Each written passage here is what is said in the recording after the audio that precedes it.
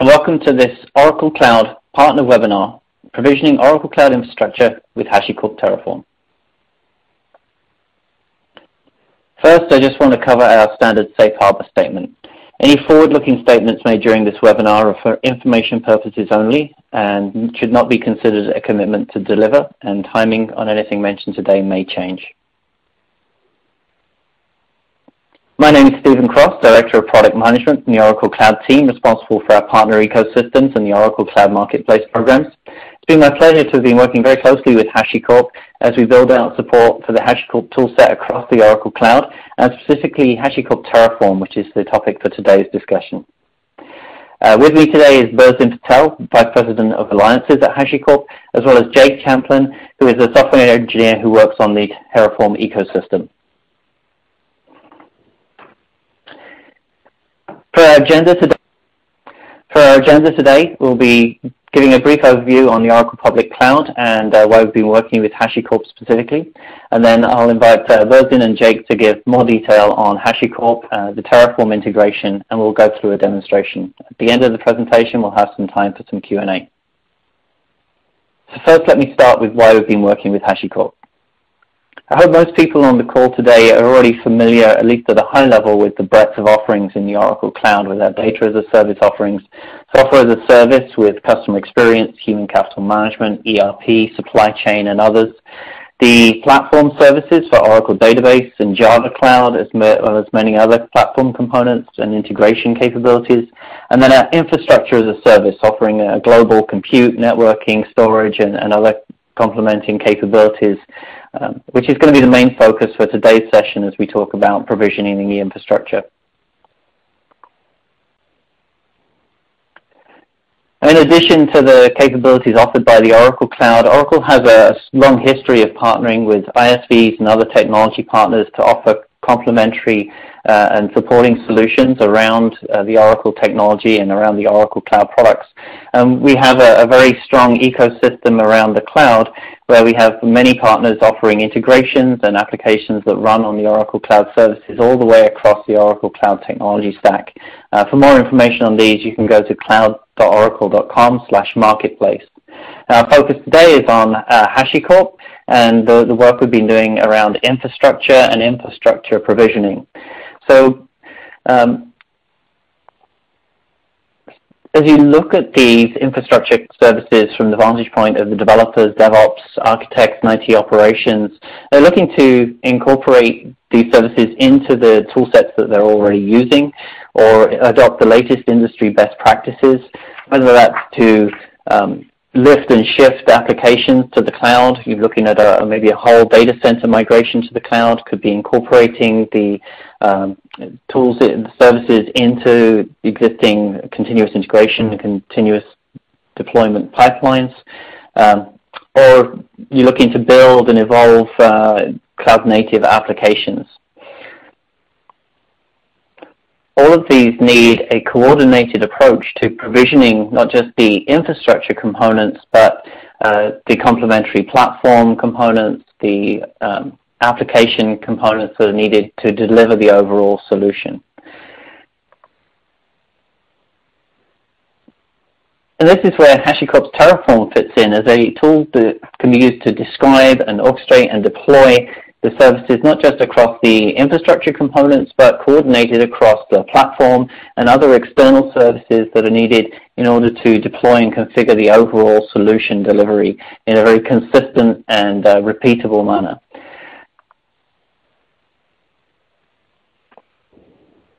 So I'm pleased to announce that Terraform now has native support for the Oracle Public Cloud with the ability to provision Oracle Compute Cloud services. And this capability that we are continuing to work very closely with HashiCorp to evolve across the Oracle Cloud Platform, as well as looking across the rest of the HashiCorp toolset. So with that, let me now hand over to Berzin Patel from HashiCorp to provide an overview of where Terraform fits within the overall HashiCorp suite of tools. Over to you, Berzin. Thanks, Stephen. Hello, everyone. Given that HashiCorp may not be familiar to many of y'all, it may help to start with a quick background. HashiCorp was founded about 5 years ago by Mitchell Hashimoto and Armand Dadgar. What Mitchell and Armand observed as op practitioners was that as customers moved from a static infrastructure to a dynamic cloud infrastructure, there was a real gap in the tools across the different aspects of the software delivery process. In principle, the tasks required of the ops practitioner to provision, secure, and run their infrastructure were the same as those performed for traditional infrastructure, but just needed to be attuned to the challenges of a cloud and distributed infrastructure world. That was the genesis of HashiCorp, to build a product suite for practitioners to help them provision, secure, and run hybrid cloud application infrastructure without tying themselves to a particular platform or technology. We often find that the company is better known for its products than the name. The most popular of these, of course, being Vagrant, which was our first product and has millions of users. However, Terraform, Vault, Console, and Nomad have grown in usage as well and now have more than 40,000 unique downloads per week, a stat which has doubled in the past 6 months. We're excited to have OPC supported with HashiCorp Terraform. Oracle and HashiCorp share many common customers, primarily the Fortune 2000. From our perspective, there are really two main things going on with these customers. They're increasingly interested in migrating their workloads to the cloud to leverage the price and elasticity advantage the cloud has to offer, and they're looking to accelerate their application delivery. We often see these two trends work together. However, it's important to acknowledge that they're two very different problem areas. This is at the core of what HashiCorp enables and what Stephen referred to earlier as cloud lift and shift, or adopt cloud, and cloud native, often referred to as DevOps, which is really a way to enable the developers, operators, and security folk to work in parallel. The HashiCorp products are at the center of both these, and that explains the ubiquity of the adoption. Let's dig into each of these independently. So let's first talk about the cloud adoption scenario and how we think about it. The world is broadly looking to go from here, which is a traditional data center running servers with some local storage, possibly vSphere with apps on top, to this, which is this new world which pretty much every company is going to. Now, as they make this transition, they're looking for a blueprint of how to navigate the transition and simplify the process. In our experience, the way they do this is by breaking the problem up into its components.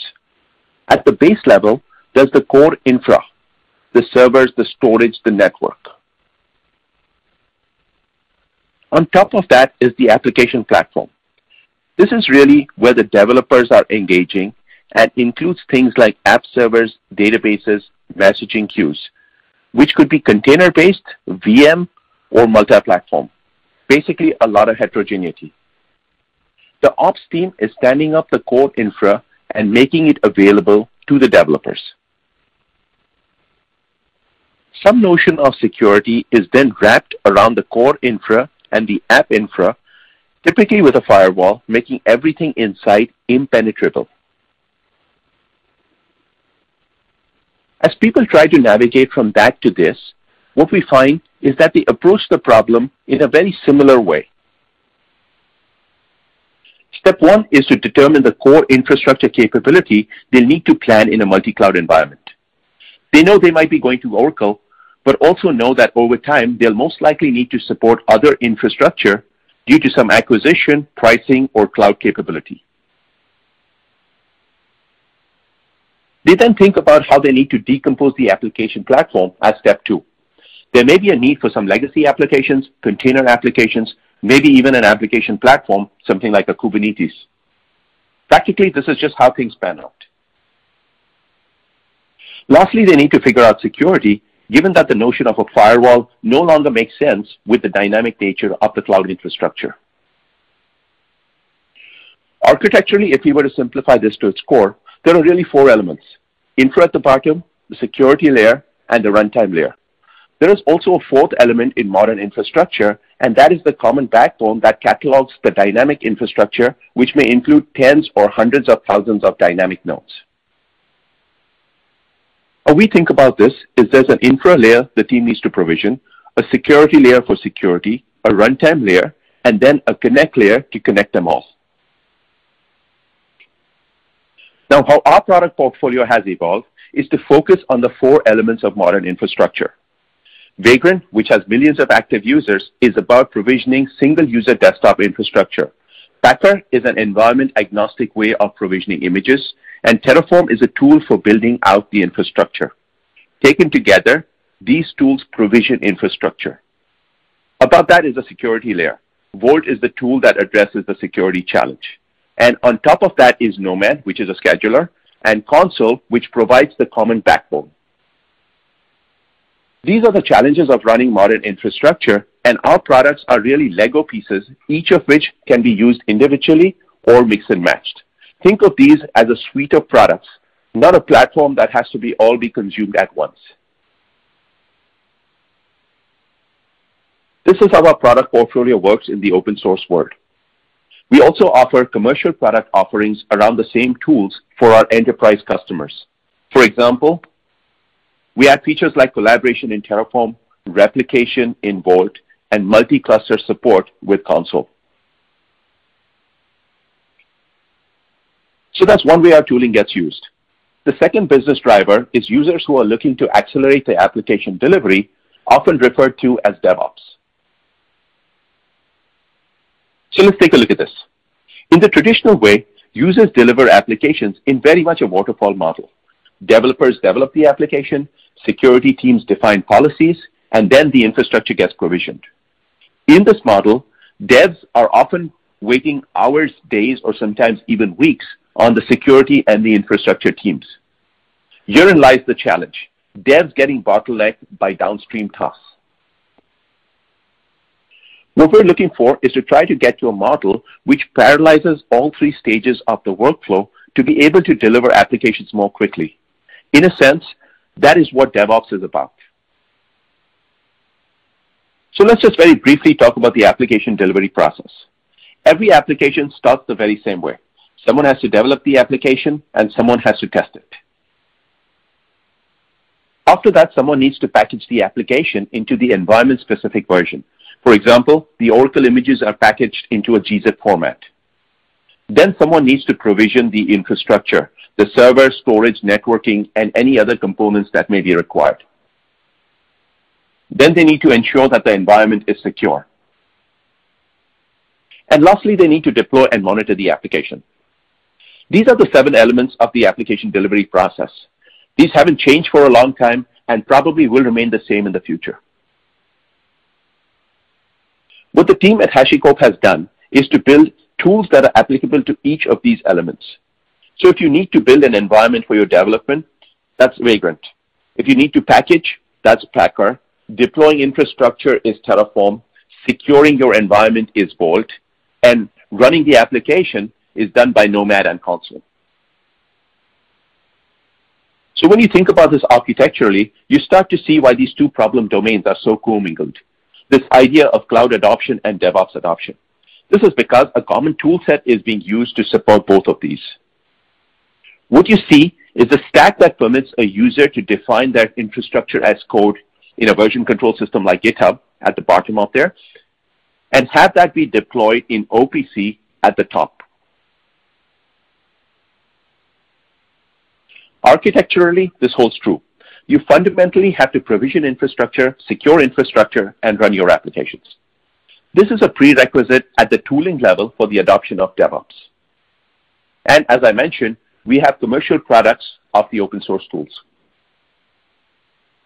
For the rest of the session, we're going to be focusing just on the infrastructure deployment piece with Terraform. I'll now hand it off to Jake to walk us through that. Thank you, Berzin. My name is Jake Champlin, and I am an engineer on the Terraform ecosystem team at HashiCorp, and I'm here to talk to you today a little bit about Terraform. Terraform enables you to safely and predictably create, change, and improve production infrastructure. It is an open source tool that codifies APIs into declarative configuration files that can be shared amongst team members. treated as code, edited, reviewed, and versioned. Terraform is a multi-provider tool, meaning that this one tool allows you to spin up multiple resources on multiple different cloud providers at the same time. It also has an internal resource graph that is able to correctly order the number of dependent resources in a highly efficient manner. Terraform also enables you to plan, collaborate with coworkers, and execute changes to your live infrastructure. First, let's talk about infrastructure as code. With Terraform, we had a number of goals. Primarily, with infrastructure as code, your configuration designs your desired state, and your code becomes the single source of truth. We wanted to support a modern environment composed of physical, virtual, and containerized infrastructure, including PaaS and SaaS. Operators should have confidence in the changes that they're making. Lastly, operators should have one workflow for managing their infrastructure, regardless of the underlying technology. If it has an API, Terraform can manage it. Terraform can parse both HCL, which is a HashiCorp configuration language, as well as JSON, allowing the user to have full control over their source files. Text format files allow engineers to store their configuration in any VCS that they are comfortable with. Here's an example of a Terraform configuration file. First, we declare the configuration type, the resource type, and then the resource name that is used within Terraform. Inside the configuration block, we list all of the necessary attributes needed to create our specific resource. Here we see that we are creating a storage volume inside the OPC Compute Cloud called test. We give it a name and a size. Second, we declare another resource block that creates an OPC instance called server. We give the correct attributes, the name, the shape, and the image list needed to create the OPC instance. We also specify an optional attribute block called storage, which in this resource's case allows us to mount the previously created storage volume to the OPC instance. Assigned to the volume attribute is an HCL interpolation. Interpolation allows users to use computed values and exported attributes from other resources to create dependent resources with ease. Thus, if the name of the storage volume was ever changed, the user would only need to modify the name of the storage volume a single time. Next, let's talk about the plan, collaborate, and execute workflow of Terraform. Let's start with Terraform plan, as it will likely be the first command that you use before you make any change to your infrastructure. A Terraform plan will show you, the operator, what Terraform plans to do before doing it. You can then decide to continue with the changes via a Terraform apply, or make further changes to your configuration if you decide the plan does not have the intended effects that you need. Terraform plan removes the guesswork of what changes are needed and what they will look like once they have been made. This builds confidence and trust in your infrastructure operations. You can also save a Terraform plan to guarantee what will happen during the subsequent Terraform apply. Using the same Terraform configuration that we had earlier, we can see what the output of a Terraform plan looks like. In this output, the plus sign indicates that a resource will be created. We can see the supplied properties for each resource, the computed properties, meaning the ones that the provider will determine for us, and any properties that reference other resource properties are displayed. For example, the OPC instance has yet to be created, and Terraform doesn't know what the IP address of the instance will be yet, so it shows that this attribute will be computed. At the end of the output, we see a summary of the changes. In this case, 2 resources will be added. We can also see that the storage volume name was interpolated correctly inside of the OPC compute instance called server. The next step in performing changes with Terraform is to perform a Terraform apply. The apply is when the infrastructure operations are actually performed. Prior to this, no infrastructure has been modified or changed. Using the resource graph defined by our configuration, Terraform determines the order in which to perform our changes, parallelizes the change when possible, and will handle any known timing and transient errors where it can.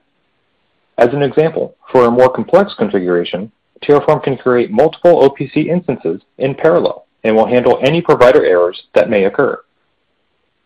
Here we see the output of a Terraform apply, using our same configuration as before. We can see the same resources being created and in the necessary order.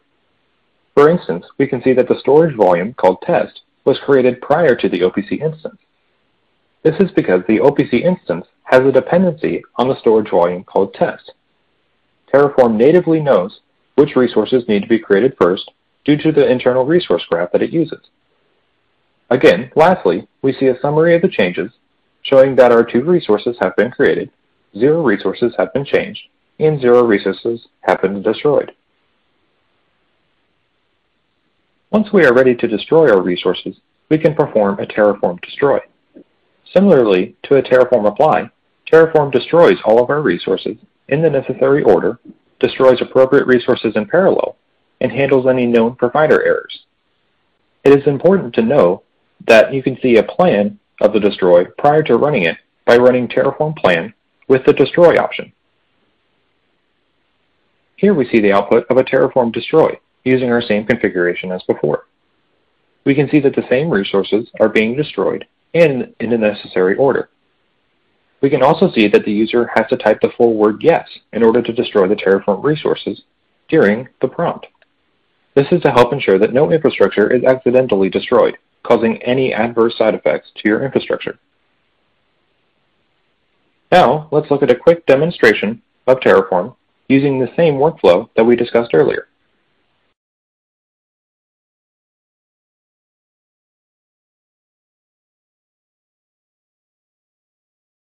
Okay, so if we look at a Terraform configuration file, in this case main.tf, we can see that we are creating multiple different Terraform resources.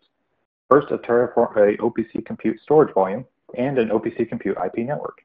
We're also creating an OPC compute instance called server. We are attaching a storage volume to the OPC compute instance that we created earlier, as well as attaching a network interface to the OPC compute instance that we also created earlier. This is because of the HCL interpolation language that can interpolate values inside the Terraform configuration file. We're also creating an OPC compute security protocol and an OPC compute security rule that includes the OPC compute security protocol that we created earlier. Next, if we run Terraform plan, we should see that all 5 resources are planned to be created. We can see that the resources are going to be created by the plus sign in the output. In this case, we can also see that the OPC compute instance called server is going to be successfully created.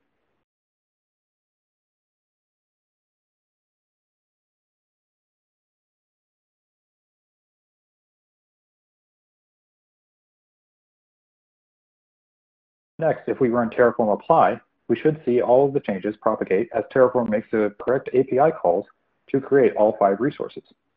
This may take a while, so we are going to fast forward for a little bit.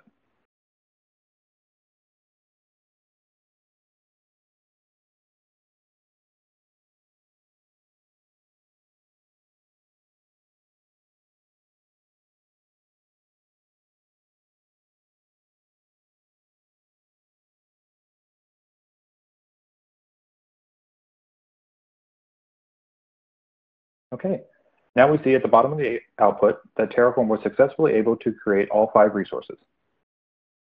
Next, if we run a subsequent Terraform plan, we should see that the Terraform configuration file and the Terraform state file are in sync. This means that there are no changes that need to be made to our code. Our infrastructure is up to date. If we want to add more resources to our Terraform configuration file, say for instance an OPC compute IP network, we can add this here, and then if we run a Terraform plan against this new configuration, we should see that the new resource should be created.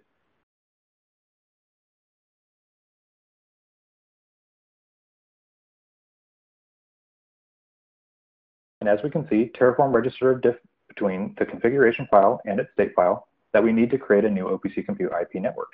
So when we run Terraform apply on this configuration, Terraform will make the necessary API calls to create the missing IP network.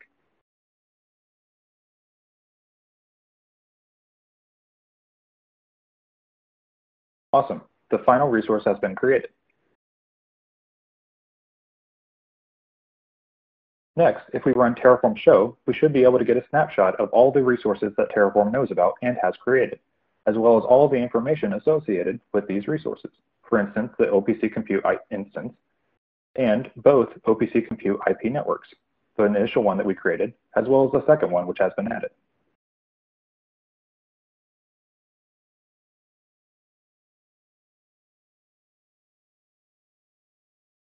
Finally, if we want to destroy all of the resources in our save file, we type Terraform destroy. Terraform will prompt the user if we actually do want to destroy our resources. And upon hitting yes, Terraform will destroy all 6 resources. And we can see that that completed successfully below. We can validate that Terraform did destroy all of the resources by running a final Terraform show. The nil output shows that Terraform doesn't know about any resources. Next, let's take a look at Terraform Enterprise. Terraform Enterprise allows you to run all of your Terraform plans and applies in a distributed environment. It also locks Terraform environments natively, such that parallel Terraform runs cannot happen against the same Terraform environment. This helps prevent any unknown resource duplication and errors. Terraform Enterprise utilizes change management and well-defined ACLs in order to further prevent accidental infrastructure provisioning errors. You can create users, organizations, and assign the correct user permissions needed to give full infrastructure control to your team. Terraform Enterprise also utilizes native VCS integration, such as GitHub and Bitbucket, with many more to follow.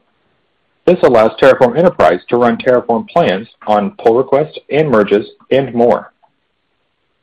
Here we show an example of a user's perspective when using Terraform Enterprise. We can see all of the Terraform environments that that user has access to, as well as the health status of Terraform Enterprise. Here we can see the output of a Terraform plan inside of Terraform Enterprise. We can see that the Terraform plan was queued, started, and ran. We can also see that a coworker commented on the plan, stating that the Terraform plan looked good and that the run was confirmed by a user. Next, we can see that the apply was then queued, started, and is currently running.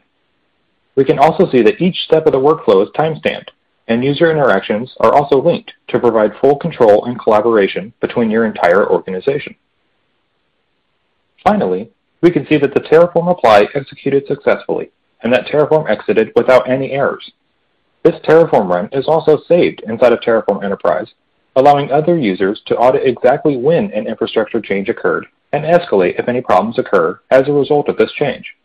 Since both the plan and apply outputs are also shown inside the Terraform run, this gives organizations a full snapshot of every change that has ever been made to their infrastructure.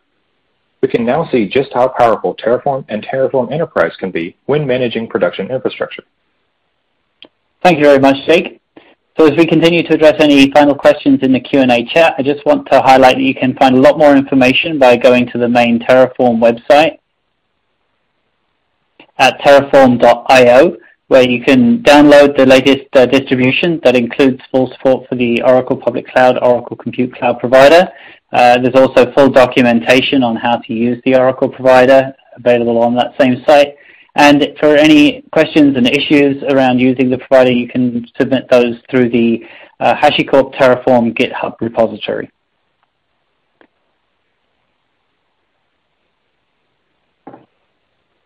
And with that, I just want to say thank you very much to everybody for joining the webinar today. Thank you very much to Berzin and to Jake for providing us the overview and introduction to using Terraform with the Oracle Public Cloud.